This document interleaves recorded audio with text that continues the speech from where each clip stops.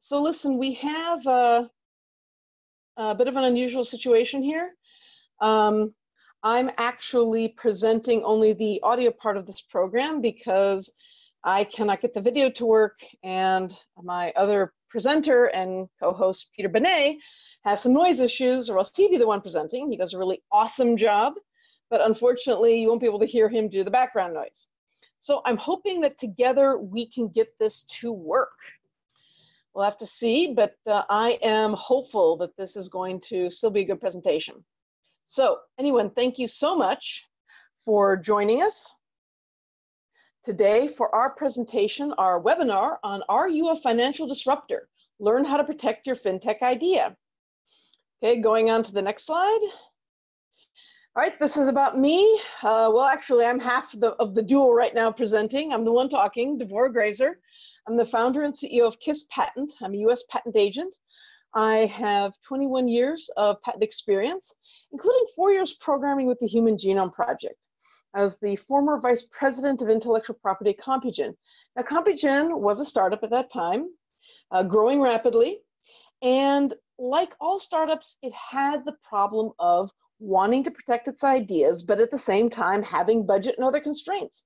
These are simply startup realities. And so I learned really how it looks from both sides of the table and how to balance the needs of the startup and, of course, of its patent portfolio in order to be certain that the startup has the best future based on its ideas.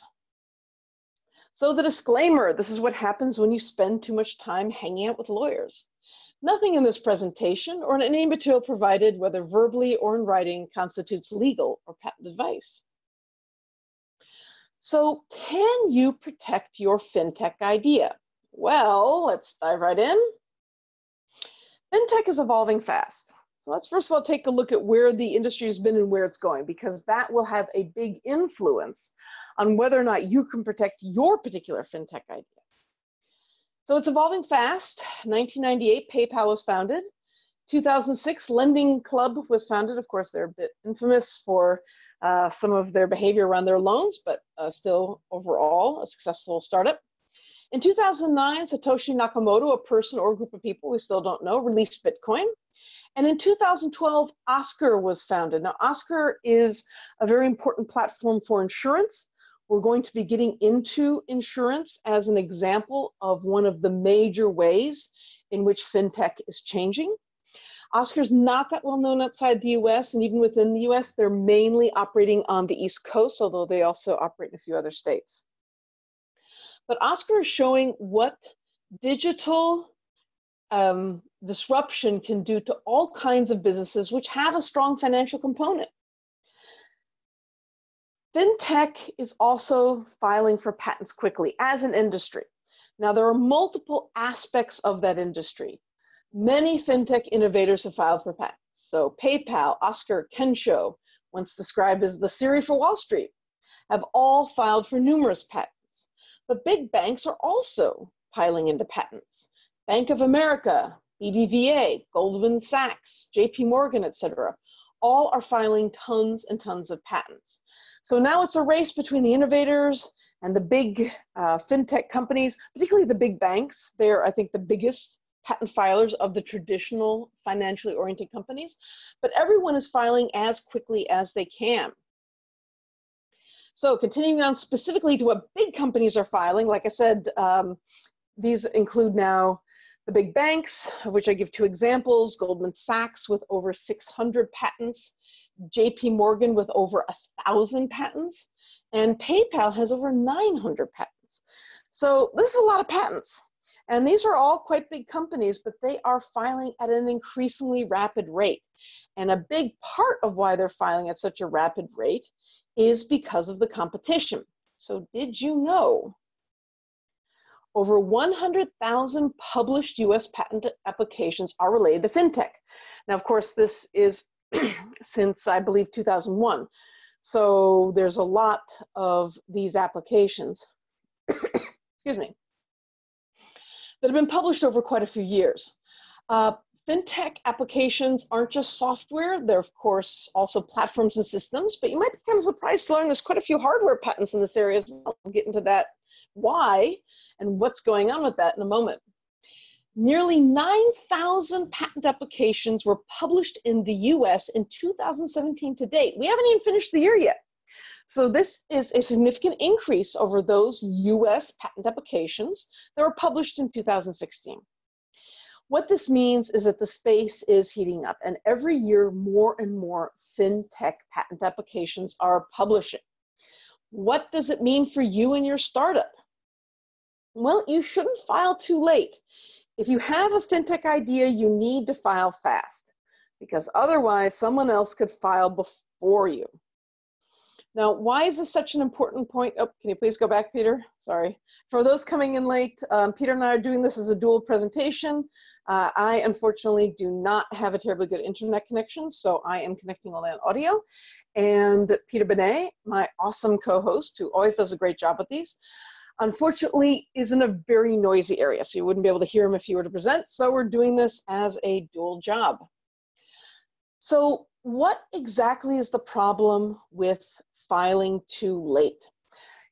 In the US, as in every other country, the most important point about patents, if you have to remember just one point from this webinar, is that first to file wins. This means the longer you delay, the more likely it is that someone else will file before you. Now, it doesn't matter if they file a day before you. It doesn't matter if they file a few weeks before you. It doesn't even matter if you were working on your idea for several months and someone else only works on it for a few days, a week, 2 weeks, doesn't matter. If someone files before you, then they win because it's a first to file system. There's no other way around it. The US did used to have a different system, this is true. Many people still remember that older system, but that older system is no longer there. Only the new system exists in every single country in the world, and what this new system means is that whoever files first wins. Now, because so many ideas are coming onto the market at the same time, often with a rush. Remember, I mentioned Oscar to you before, that insurance fintech startup. Well, right now, insurance startups are the hot thing. They're what everyone wants to be or what everyone wants to fund in the fintech space. Oscar filed for some patents, but other startups that come later may have a hard time filing or may have a hard time differentiating themselves in the space. They may also have a hard time defending their market niche because they're coming into the space later, and this means they're going to be filing later. So if you're already in this space, in the fintech space, and particularly in hot parts of the fintech space, like for example insurance, you want to be certain that you're not filing too late. You want to get your patent started now so that you file, so that you win that first to file battle. All right, let's go on to the next slide and the kind of ideas that you can protect. So what kinds of fintech ideas can you protect? Now, this is mainly US oriented. The US has the broadest provisions for software patents of any country in the world. For that reason, I'm focusing on the US because you can get the best and broadest software patents, including for fintech, as of any other country. Some of these things here, particularly the hardware and some of the platforms, could also be patentable in other countries, but they might not be. So again, this is just for the US. So in the US, if you want to protect your fintech ideas, some examples include platforms. Now these of course include payment and transaction platforms, so Stripe and PayPal. You can also, however, protect platforms relating to compliance. This is a hot new area. It can be financial compliance. It could be compliance with different types of regulations. Any kind of compliance, this is also a really important area that is starting to be automated. For example, for banks, you have this requirement known as KYC. No, it's not a variation on Kentucky Fried Chicken. KYC means know your customer. Banks are required to know their customers. Who are their customers? What kind of transactions are they making? Do they know who they're sending money to? Is there any possibility of money laundering or money being sent to unsavory characters or criminals or countries where such transfers have been outlawed? The US is particularly strict about this. So compliance is a big fintech issue.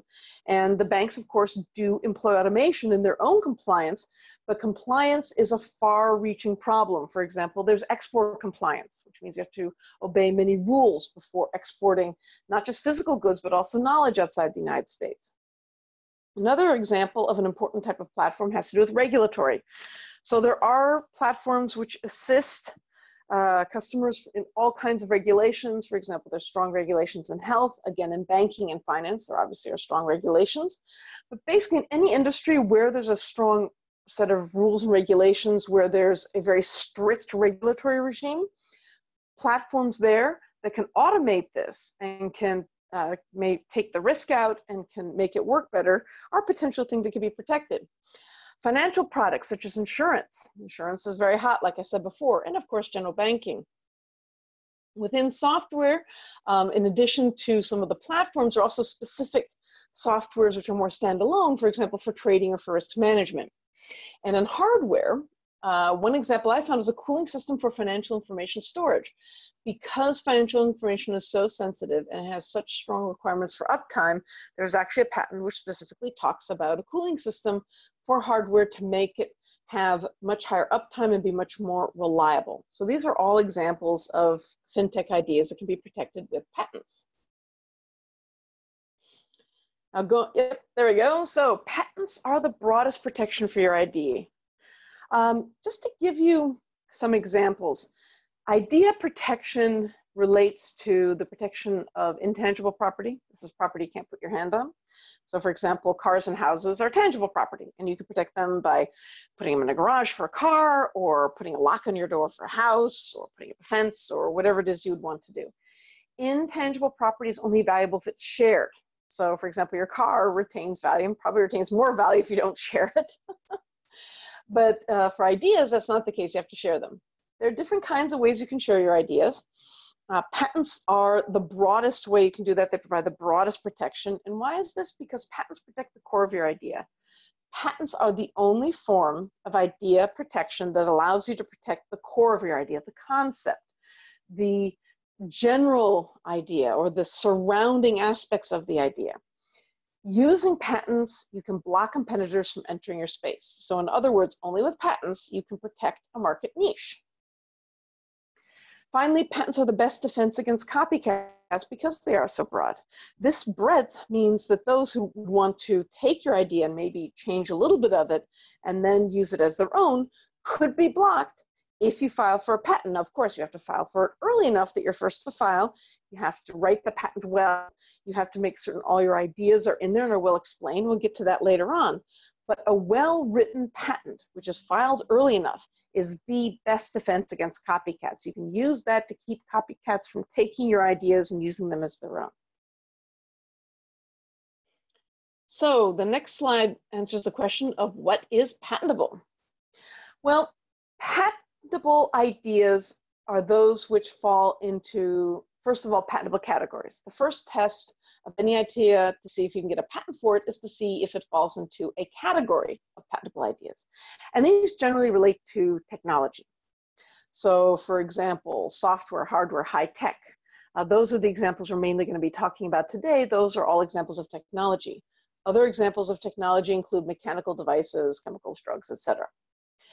But the technology is broadly enough defined, as shown by that quote from a Supreme Court case saying that what is patentable in terms of what falls into a patentable category, anything under the sun made by the hand of man or woman, that was actually from a Supreme Court case indicating that genetically modified bacteria were actually patentable. And it really extended the boundaries of what would be considered patentable and what you could get patents for, which previously were not nearly as broad. And it really started off the history then of having patents get broader and broader in the US, particularly for software.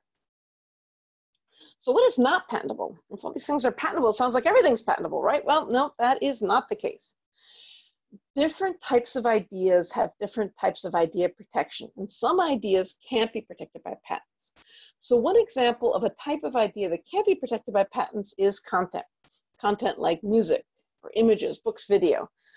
Those types of ideas which are all content related are protectable by copyright. Excuse me.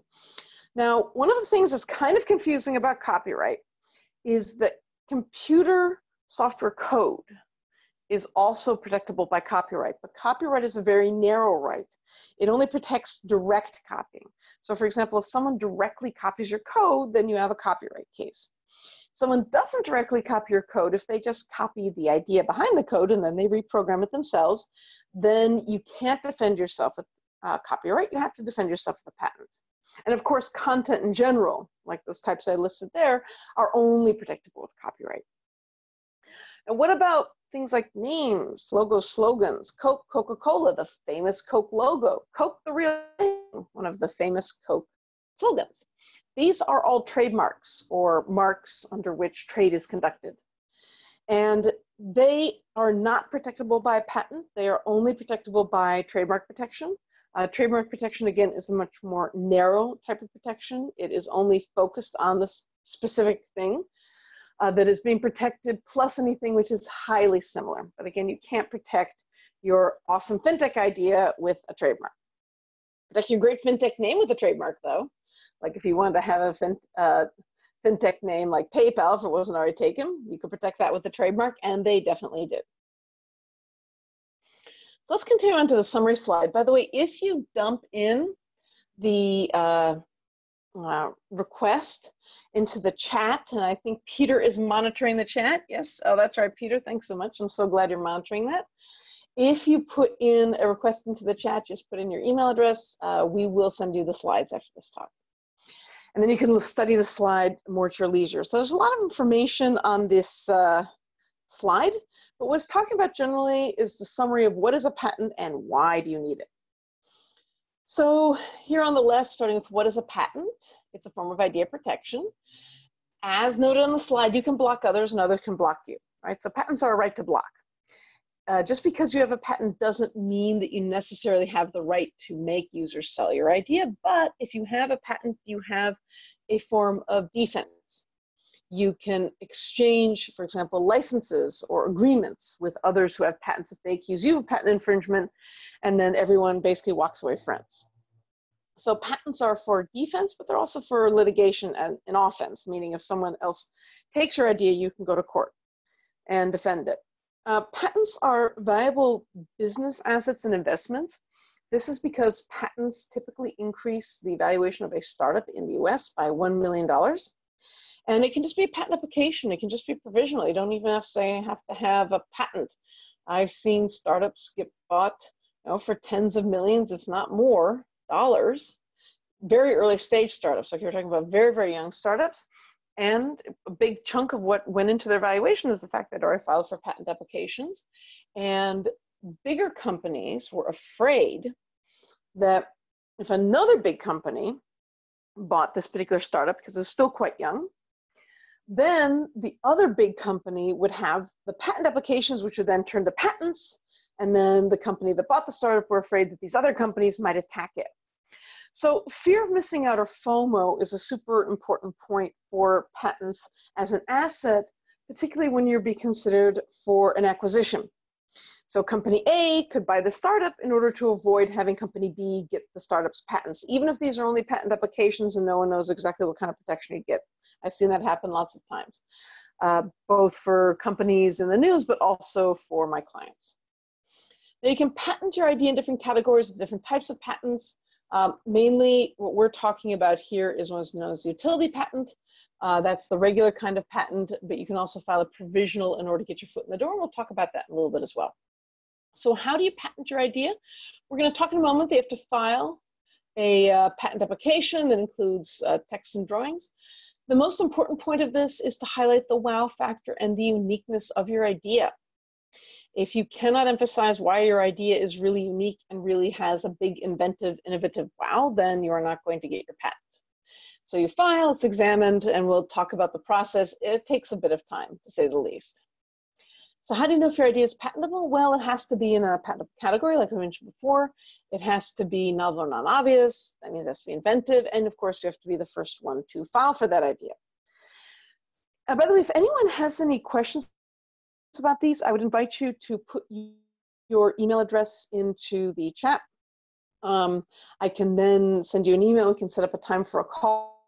This is a lot of information. We're kind of going through it quickly because of course, not only will I send you these slides, but also we can have a talk about it later offline. Okay, now we're going to go on to the next slide. So you can get a patent in 4 simple steps. The first step is you want to do a search to see if you're first. I actually recommend doing a Google patent search. You can literally Google patent search, and you'll see this really nice search engine that's just for patents.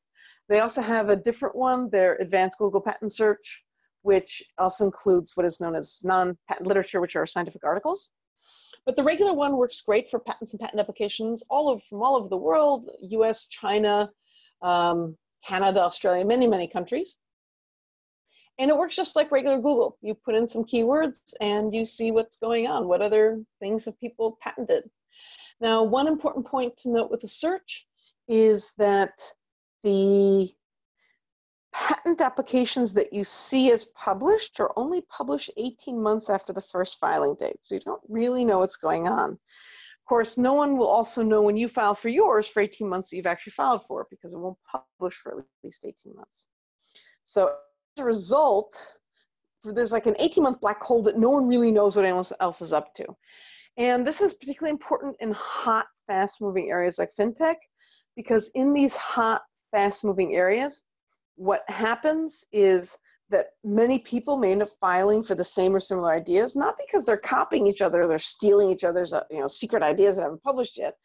It's actually more just because when a certain industry reaches a certain stage, a certain amount of innovation has already gone in. Frequently, great minds think alike. There can be multiple centers thinking of the same innovation at the same time. As an example, way back when, calculus, multiple people invented it at the same time, didn't steal each other's ideas, it was just in the air. So that's another thing to note. When you're doing a search, you're not going to see what happened 18 months ago, they're not going to see yours, that's another reason why I have to file fast. Okay, so decide you're going to file. You've done your search, it looks great. You have to prepare your drawings and text. I will give you an example of a patent drawing later on. They are really easy to do. In software, they're boxes and lines. In hardware, depending on the hardware, you of course want to have like an electronic diagram, more boxes and lines. The design of the physical aspects of the hardware may also be important, particularly if there are mechanical aspects to it as well. But really, these are not hard drawings to do.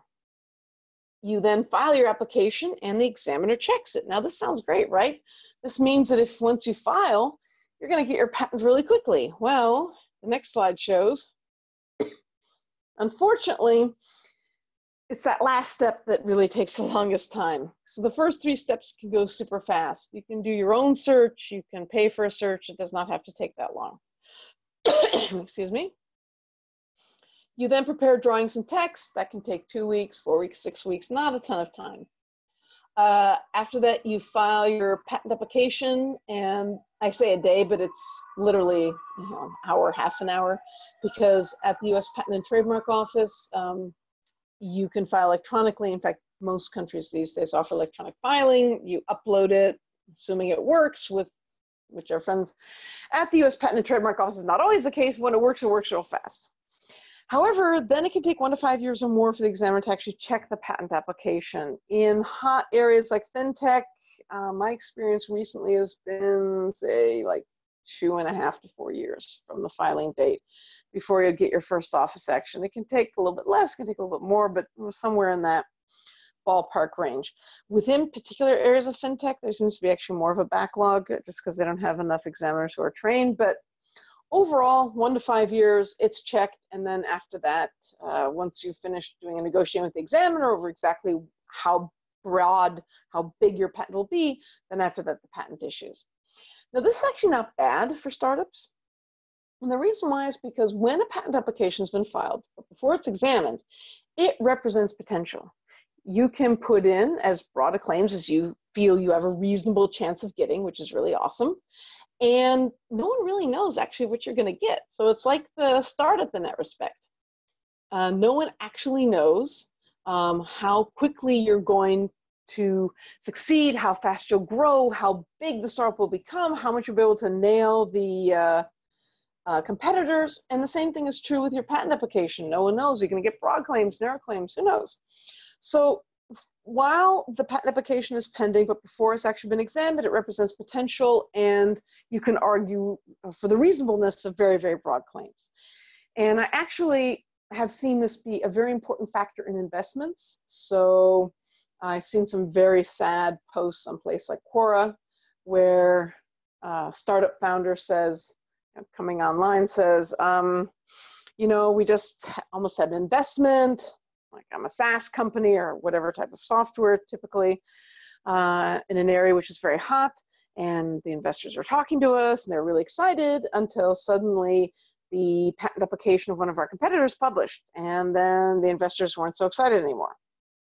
This is a major bummer, but it does happen because investors are spooked. They don't know if you're actually going to be able to make, use, and sell your idea. If your competitor has a published patent application, you haven't filed for anything, well, you have no way to defend yourself if you get attacked.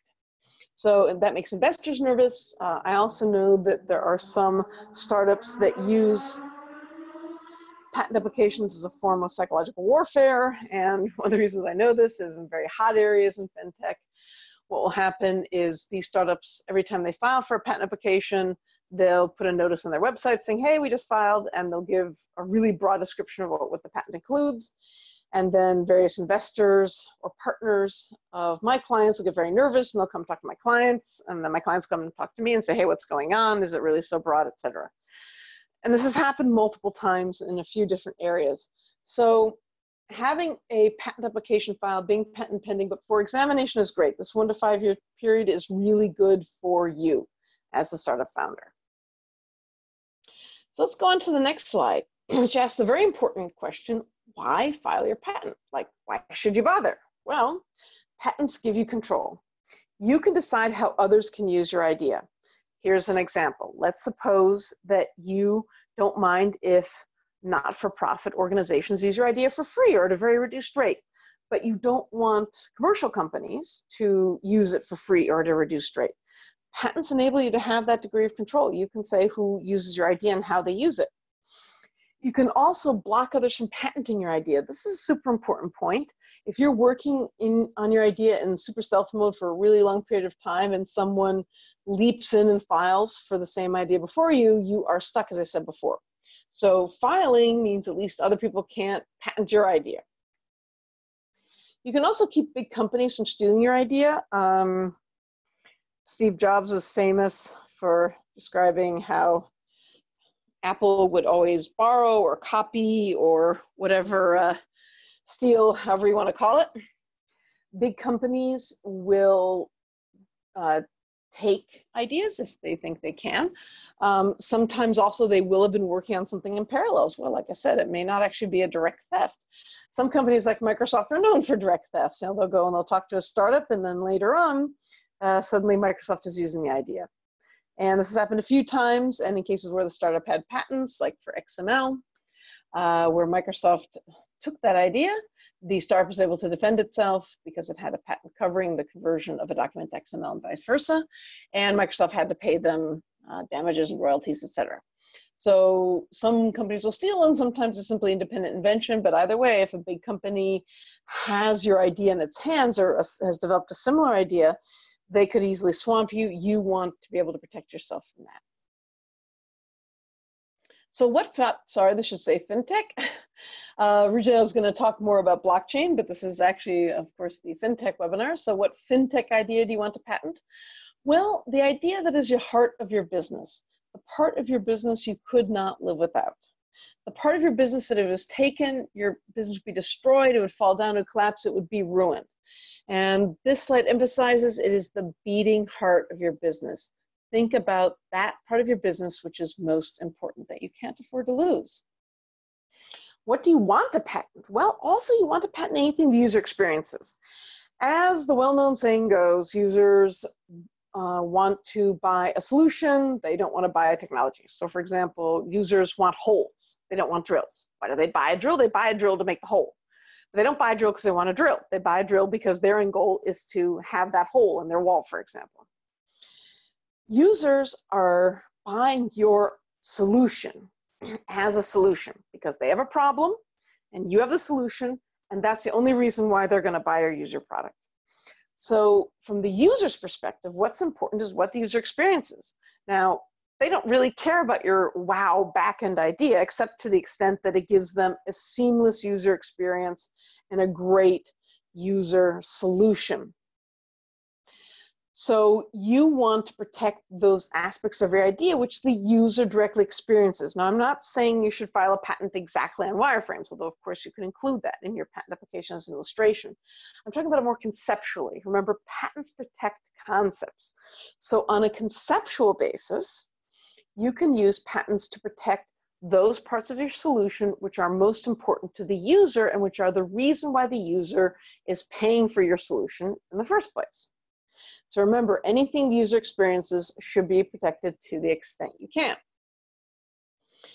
So what happens if you wait to file? Well, as this slide shows you, you can end up with the road closed and a big barrier and an inability to go forward. Someone else could file first and block you. I cannot emphasize this enough. One example is with the company now known as Snap, formerly known as Snapchat.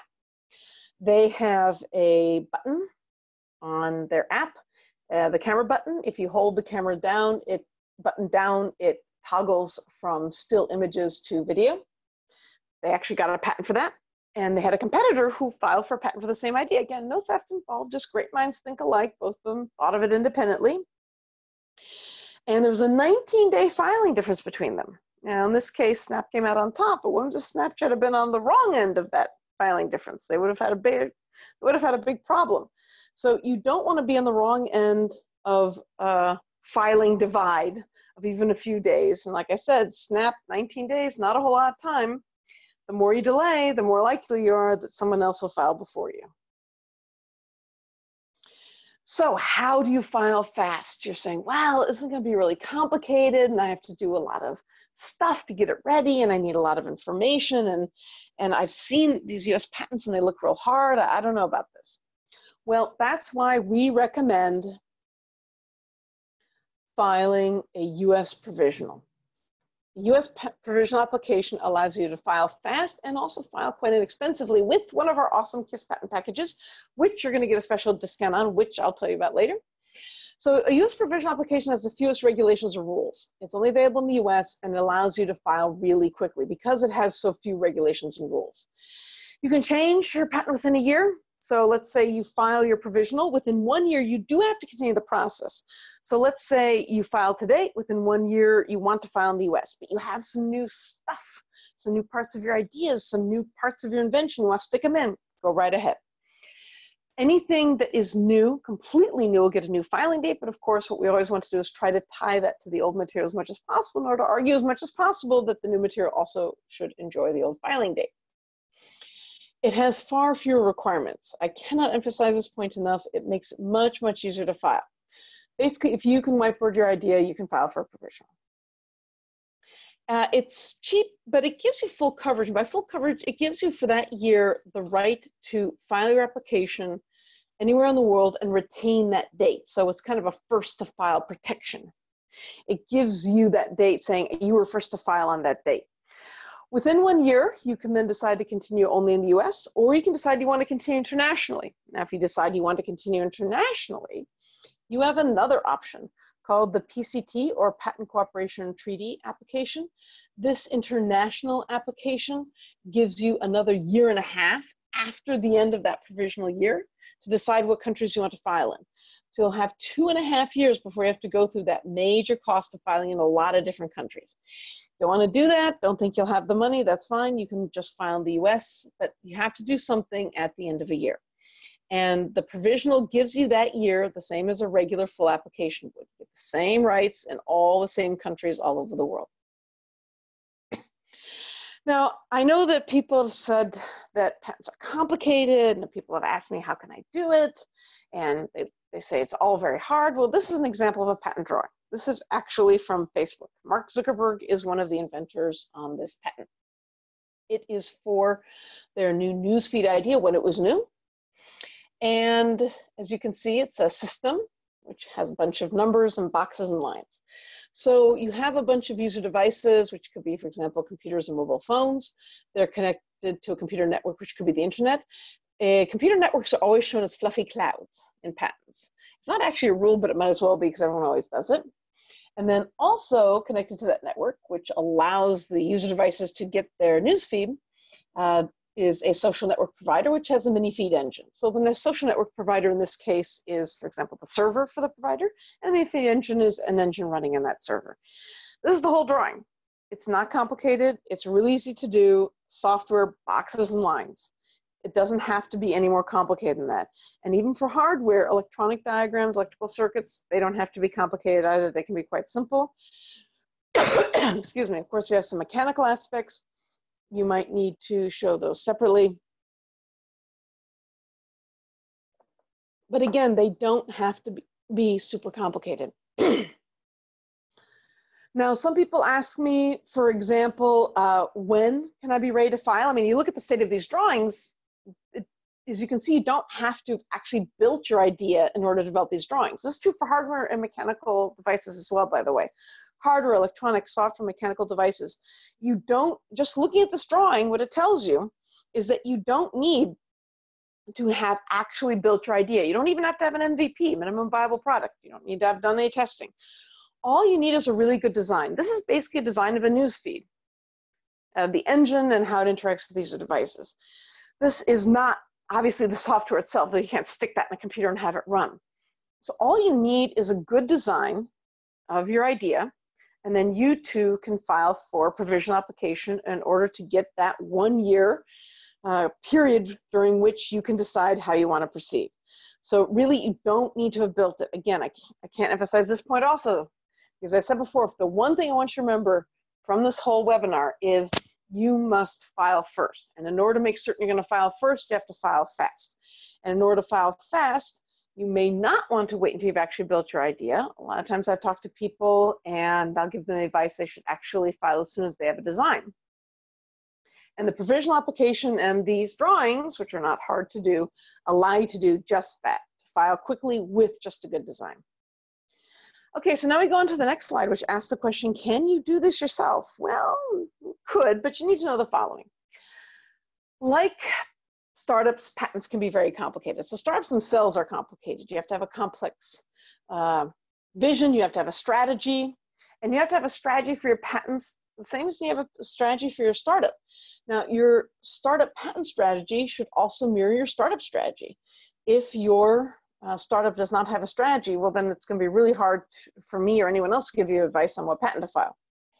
So you need to have a strategy for your patents that matches that for your startup, including with regard to your business model and how you're going to sell, what countries you're going to sell, et cetera. You also have to be confident you're making the right choice. It is really easy to decide by not deciding. So let's say you feel, oh, it's so complicated to do a patent, so you want to wait. Well, by waiting too long, you could actually be making the decision unwittingly, by mistake, that you can't file at all. What is the example? One super important example for this is what would happen if you publish your idea. Let's say you decide to put it out there, you release it freely from your website, you allow people to access it freely without an invitation, without any kind of password or NDA, and you want to get you want to see if you can get a reaction from people. That's great. Once you publish, you can only file in the US, because only the US has a grace period after you publish your idea. Other countries, you have to file before you publish, and yes, patents are per country rights. If you want protection in the US, you have to file in the US. If you want protection in China, you have to file in China. So you decide however you want to publish your idea anyway. You only want to file in the US. Fantastic. But then you don't keep track of that 1 year deadline, and more than a year passes before you even think about filing your US provisional application or any type of US patent application. Well, then it is too late. If more than a year passes after you publish your idea, then you will not be able to file for a patent. Even in the US, it'll be too late. So don't make a mistake and make a stealth decision not to file by simply not keeping track of the deadlines or by not actively making the right choice. So how can we help? Well, we have fixed price packages which are tailored to your needs, and we give full support for startups. What does this mean? We do not work on hourly based fees. Other patent attorneys and agents, they work on hourly based fees. You have no idea how much your provisional or other patent's going to cost. The project could have a budget that balloons out of control. However, we work on fixed price packages, so you only pay for what you need and you know how much it's going to cost in advance. We have different packages which are tailored to your needs, the needs of different startups. So you have full control of what you get. Don't pay for services you don't need. We also have a lot of experience with software companies and startups and also hardware companies in the fintech space. We give you full support to protect your idea. Our basic patent package is $2,500 and it covers the US provisional process for you. And we'll also give you a 10% discount if you order it with our Webinar 10 promo code. Now, normally the webinar would end here, and this would be the promo code you'd get, Webinar 10, and you get 10% off. But just for you guys, because I think fintech is really awesome, and I want to encourage everyone to get your fintech idea protected.